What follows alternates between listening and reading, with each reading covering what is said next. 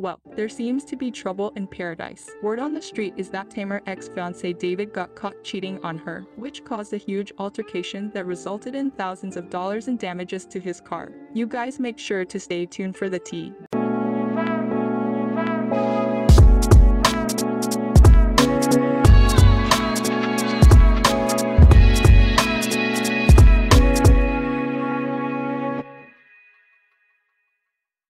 Hello everyone, welcome back to the NoseySoutherner.com. So according to Hollywood Unlocked, Tamar Braxton's ex-fiance David Adefeso was caught cheating on her with one of his employees. The side chick, who is now his girlfriend, works at David's company. There are pictures of the two cuddled up on vacation this past weekend. Maybe this is why Tamar allegedly broke up with him. Now, this news is just the tip of the iceberg, because earlier this month, Tamar accused David of a huge blow-up between the two that caused police complaints being filed and ended with a domestic abuse restraining order that was filed on Tamar.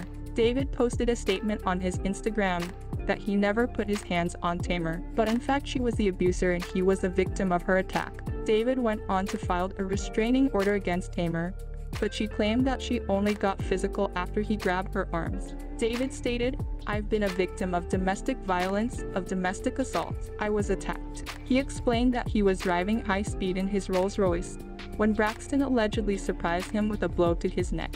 Adefeso alleged that the punch left him so disoriented and confused that he called his mother, who began praying for him. He added that he realized that he was being recorded and claimed that the evidence is in the hands of his family members. Braxton claimed that Adefeso threatened to kill her and himself during the incident. "I've never, ever, and never will ever put my hand on a woman. I grew up in a household where my parents were married for 50 years and my mom and dad were the most loving and kind couple. I didn't grow up in that kind of environment," Adefeso said. Police are currently investigating the incident, including $30,000 in damages done to the luxury vehicle. This is so messy. Now this could all be made up drama for the return of Braxton family values on November 14th. But I will say this, David definitely has a type. Women with no hair. This new lady head appears to be shaved like Tamar's. Anyway, I want you guys to let me know your opinions below. Don't forget to subscribe if you haven't already, and until next time, have a good day.